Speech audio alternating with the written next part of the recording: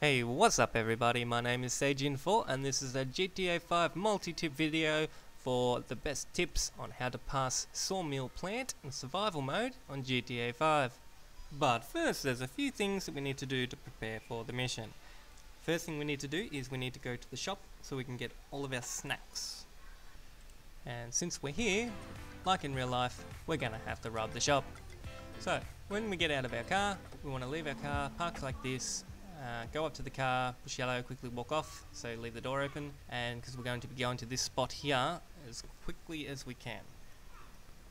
So once we go into the shop, you want to rob the shop with a silenced weapon, yeah?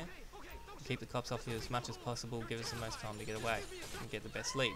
After that you want to whip out a shotgun and make sure you shoot them in the face. Fantastic. And once we get into the car, we launch all the way as fast as we can. We want to get up to the top of this hill. So do exactly like this, do a McTwist, fantastic. And then we want to get up to the hill as fast as we can. Because you can see that big, huge blue compass chasing us there. That was the chopper. Because we've got 3 stars on it, because we blew the dude's face off. And they're not too impressed about that. So we just want to make our way over here. The chopper's still following us, so we need to go a little bit further, just up to where the spot was marked on the map. By the time we get up here, they should be gone. Yep, there we go. And as a little bonus, there's 300 RP there. And the next thing we want to do, prepare for the mission, is we want to go down and get some ammo and body armor, mainly body armor, yeah, because you want to make sure you've got at least about 4 packs of body armor and also wearing a body armor as you go into the mission. And after that, you just quickly go off to a safe point where you feel nice and safe and comfortable to jump into the mission, and then we go ahead and we start the mission. And in case you didn't know, we go to Boars Online Jobs, Host Jobs, Rockstar created, Survival Sawmill Plan. Okay, once you got that, you just confirm the settings and launch the job. Once you're in, the spot that we're looking for is up on the east side of the map.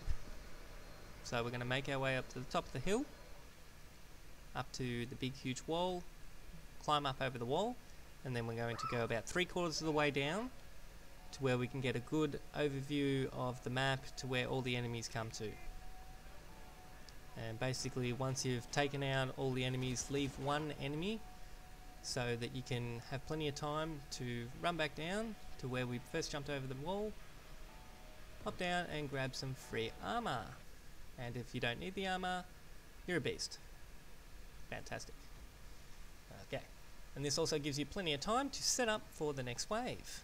Also, one of the things I like to do is I like to put a sticky over here, because it's actually one of the hardest places to shoot enemies from where we're camping. Also just chuck a sticky at random. That'll be a nice surprise for someone when they come along.